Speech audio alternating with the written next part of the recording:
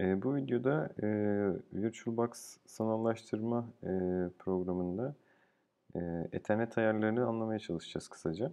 Bridge adaptör ve NAT ne anlamı geliyor onlardan bahsedeceğim ben size. İlk önce sanal makinemizi açtık. Şu an çalışıyor. Ayarlar üzerinde oynama yapamıyoruz şu anda çalışırken ama ben daha önceden konfigüre ettim. Ayarlar sekmesinde A ayarları menüsü var. Burada bağdaştırıcı NAT yani Network Address Translation seçeneği seçilmiş. NAT'ın anlamı bu. Ya bu demek oluyor ki benim sanal makinem kendine ait sanal bir Ethernet kartı oluşturacak. Bu Ethernet kartından host'tan bağımsız farklı bir IP grubuyla internete çıkacak anlamına geliyor. Şimdi bunu kontrol edelim. Ben ilk önce sanal makinemin IP'sine bakayım. Bildiğiniz gibi ifconfig komutuyla bağdaştırıcı ayarlarını görebiliyoruz Linux sistemlerde. Windows tabanlarda ipconfig, Linux tabanlarda ifconfig. Burada gördüğünüz gibi benim internete çıkış için kullandığım IP 10.02.15. Şu an biz bir kampüs ağındayız ve iki tür IP grubu var. Kampüs ağında dağıttığımız.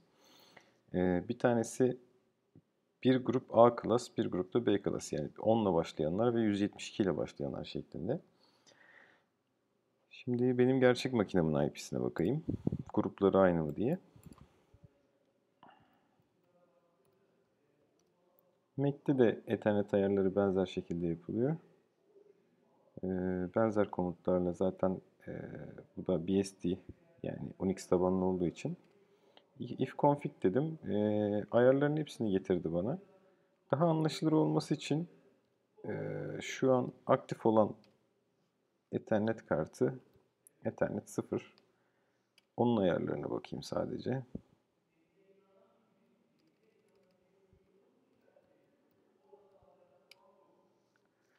Evet, burada da benim internet çıkış için kullandığım IP 172'li yani B class bir IP. Sanal makinamda ise 10 ile başlayan A class bir IP'm var. Şimdi ben sanal makinenin Ethernet ayarlarını bridge adaptörü yapacağım. Yani bridge adaptörün anlamı şu. Ana host'un yani gerçek makinemin Ethernet kartını kullanarak aynı IP grubundan farklı bir IP alarak internet çıkacağım ama aynı IP grubundan ana makinemin Ethernet kartını kullanarak internete çıkmış olacağım. Ben şimdi bunu kapatıyorum. Komut satırını da kapattık. Buradan ayarlar, A ayarları, köprü bağdaştırıcısı diyorum. Bridge adaptörün Türkçesi zaten bu da. Tamam dedim. Yalnız bunun aktif olabilmesi için makinemizi sudo reboot ile zaten uyarıda geldi. İnternete bağlanıyorsunuz diye. Makineyi kapatıp açtıktan sonra tekrardan bakacağız IP'lerine. Hem ana makinenin hem de misafir işletim sisteminin aynı Ethernet kartını kullanarak yani ana makinemdeki gerçek Ethernet kartını kullanarak aynı IP grubundan iki farklı IP alarak internete çıktığını göreceğiz. Makine açılmak üzere.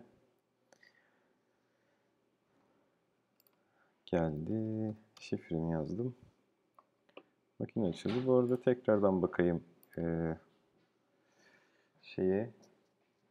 Ethernet kartımın IP'sine.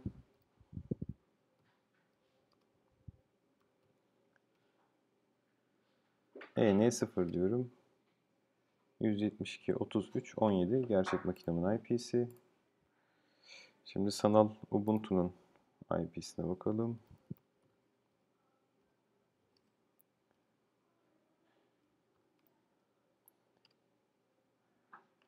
Yine burada ben direkt aktif Ethernet 0'ın IP'sine getir dedim. Ifconfig dediğimde bütün konfigürasyonu getiriyordu bana. Gördüğünüz gibi 172.33.89 IP'sini aldı sanal makine. Yani aynı üçlü IP grubundan 89'u aldı. Gerçek makinemin IP'si de aynı IP grubundan 17.